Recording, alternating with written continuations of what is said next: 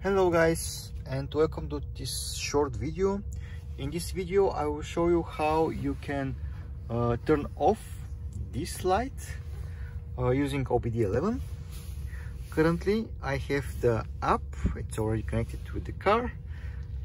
In order to turn off the lights, let me show it here. We need to go to the center of electric, then long coding, then go to Byte 22,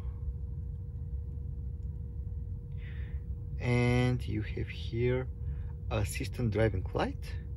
If you untick this and save the changes, you see this light is gone, and when you want to turn it back, just press the tick and save the changes. I hope you enjoyed the video. If you like it, give it a thumbs up. Don't forget to subscribe to my channel. See you soon.